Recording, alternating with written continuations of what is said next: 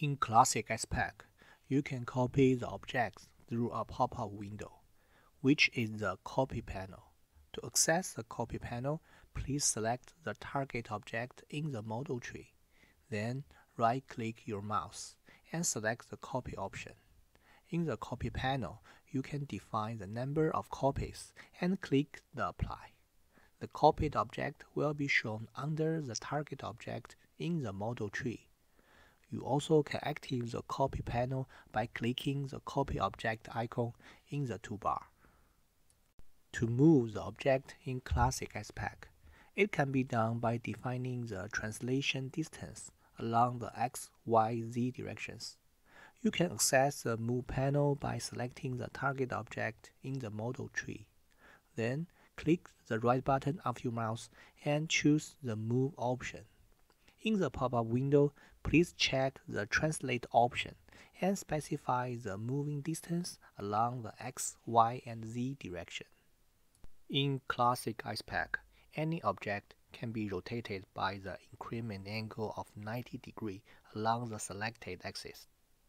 To rotate the target object, please right-click it in the model tree. Select the Move option. On the pop-up window, please check the Rotate option. Then define the axis, the angle, and the pivot point of rotation.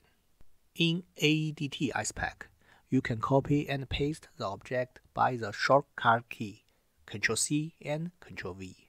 The procedure is to select the target object in the model tree or in the GUI. Then press Ctrl+C. After that, press Ctrl+V on your keyboard. The copied object can be found under the original object in the model tree. You also can use the Copy and Paste button to duplicate the target object in AEDT.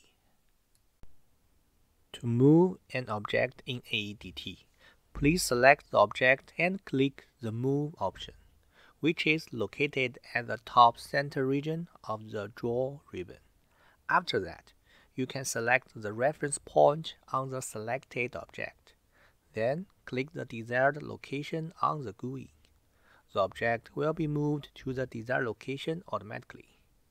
If you need to put the moving distance manually, please press F4 key after clicking the Move option. A pop-up window will show up and you can define the move distance by yourself.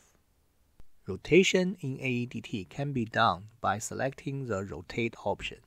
Please select the object in the GUI or in the model tree. Then click Rotate icon, which is located at the top center region of the Draw ribbon. In the pop-up window, you can define the rotation axis and the angle. The angle can be of any value. If the coordinates of object is based on the global coordinate, the pivot point of rotation is based on the origin of global coordinates.